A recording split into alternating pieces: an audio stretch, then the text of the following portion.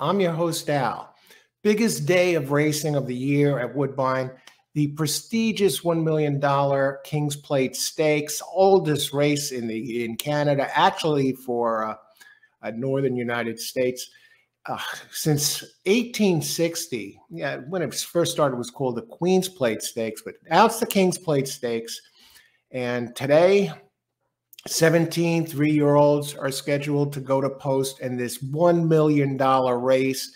And not only is the King's Plate Stakes itself makes it an exciting day, but what really makes it exciting for the horse players, at least for me, that I have spotted, there are 4 live long shots that can beat the favorites in this race at a price. And I'm going to be taking a look at all 4 of them, breaking them down a little bit. And hey, let's make some money. And I'll also mention different ways you can use these contenders. So pricey horses. So I'm going to start right away, get right down to brass tacks. And the first thing I'm going to do is let you know why I think both of the favorites are vulnerable. Okay, the morning line chalk. Mr. Turf Racing in America. Chad Brown gets gets assigned the favorite for Kalick. Now breaks from post number 6. Now it has some nice numbers. Brisnet, looking at the Brisnet numbers, looking at the trips, last 2 numbers are 90. It was a G1 here in the last race. 94 before that one, a G2. Why don't I like this one? Well, for starters, this one has never run on the all-weather track.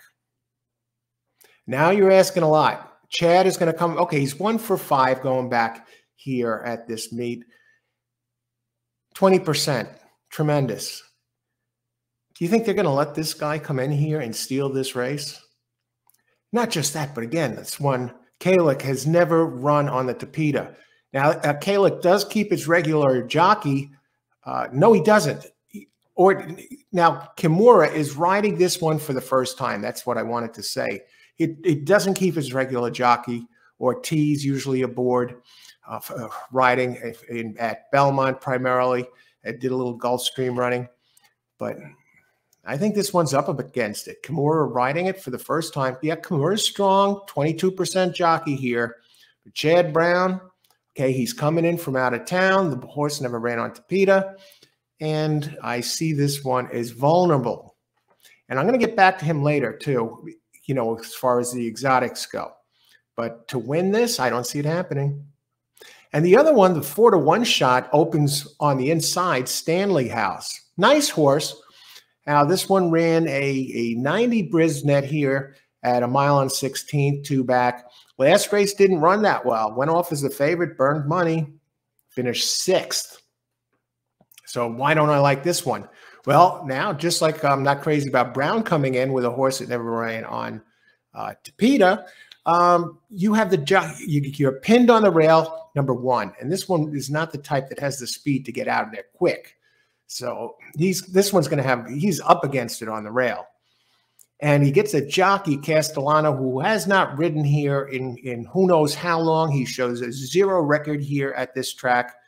And again, just like Brown, they're not going to let another guy come in here out of towner and steal the King's Plate. So I see this one's vulnerable on the rail.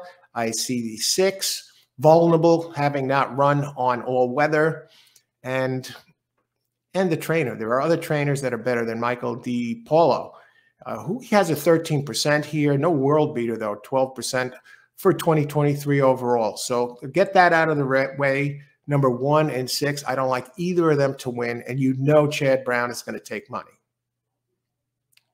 That opens the door up for us. So who is the first of these 4 that I like that could win the King's Plate? We're going to go just outside of Stanley House. Number 2, opening at 8-to-1, Ellison Field. Mark Cassie, the trainer.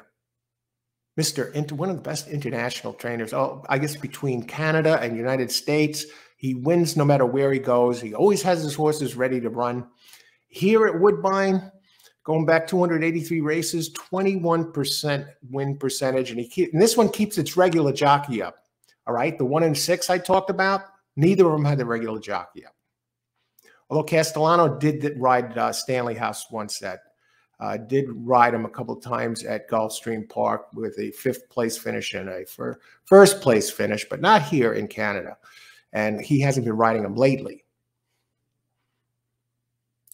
So Ellison Field and the jockey, Sivachi, Sahin Sivachi, I guess, at 24% at Woodbine Jock, teamed with Mark Cassie.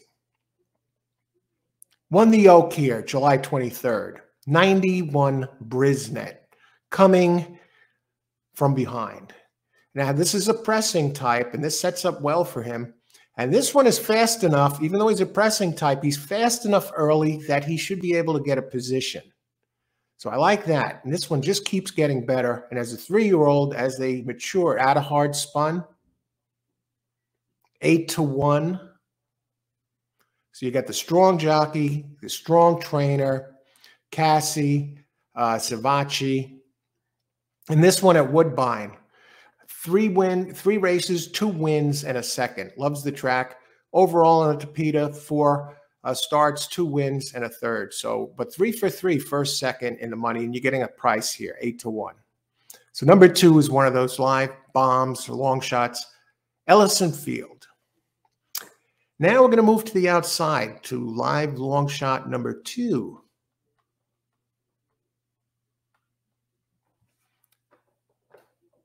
Number 11, Touch and Ride. This one opens at 12-1.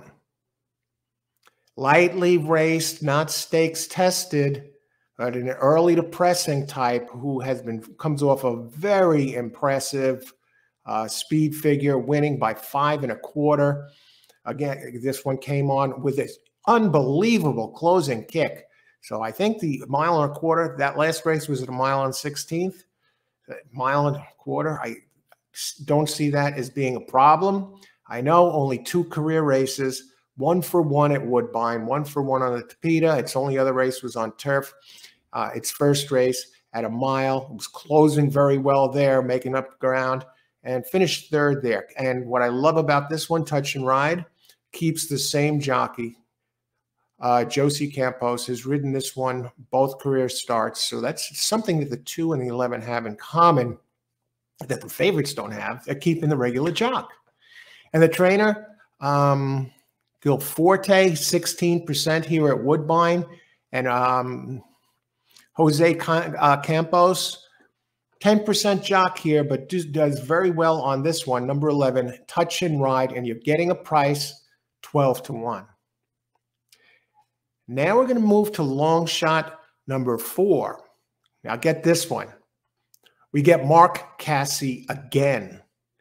Number 13, Paramount Prince, opens at 10-1. Paramount Prince opens at 10-1. Keeps its regular, we told you about Mark Cassie, his 21% winning percentage. Keeps its regular jockey of the last 2 races, Patrick Husbands, who's 25% here at Woodbine. It gets better. This one is the speed of the speed. Okay, it's going a route distance, but it actually closed pretty well. It ran away. At the second call, it was up by 1/2 length, into the stretch, up by 3, finished winning by 5. And this one finished winning by 5. Off a 91 Brisnet figure. So, and Husbands, again, 25%. And Cassie. So Cassie, you got 2 entries by Cassie in here. So this one is probably going to try and run off and hide. That's his game. He's wired the field in 2 of his 5 career starts. 5 career starts, 2 wins in 2 seconds. All of them here at Woodbine. And the other start came in 3rd. 2 wins, 2 seconds, and a third. Never missed the board and opens at 10-1. So number 13, Paramount Prince. And the last one, the 4th one, I just, I wanted to put together a list of 5, but I only felt comfortable really with 4 of them that could get it done, that I felt comfortable could get it done over the favorites and also work well together because of their assorted running styles that they can even be used together in exotics. And and the last one is number 15. Wow, how do you pronounce this? Coca-Poo. Coca-Poo? Okay, number 15 opens at 6-1. Okay, it's not quite as long as the other ones, but this one has a very impressive running line. If you go back 5 races, it has never finished worse than second. 2 wins in 3 seconds. Running strong, very consistent numbers. Seems to be moving forward as a 3-year-old, as expected, as he matures and gets older and starts to fill out. Here at Woodbine, Cockapoo, 8 career starts, 2 wins, and 4 seconds. So first, second, 6 out of the 8 career starts. And at 3-year-olds already a 224K plus lifetime earner. Excuse me, trainer Holder, Tedston Holder, 13% here at Woodbine, but keeps regular rider Rico Walcott up, who has ridden this one the last 4 times in a row, 2 wins in 2 seconds. Nice price, 6-1. Who do I like the best out of these 4? It's a very hard call. I like the idea that I like the early speed of Cassie's number 13. 15, very consistent. And this is another one that's fast enough early that it's an early depressing type that it should be able to get itself in position here to get it done. The four that I like here, number 2, 11, number 13, number 15, all of them keep the jocks, regular jocks. They all have won here on this track and run well here on these tracks, and they have the speed figures to get it done today. So these are perfect for your multi-race plays.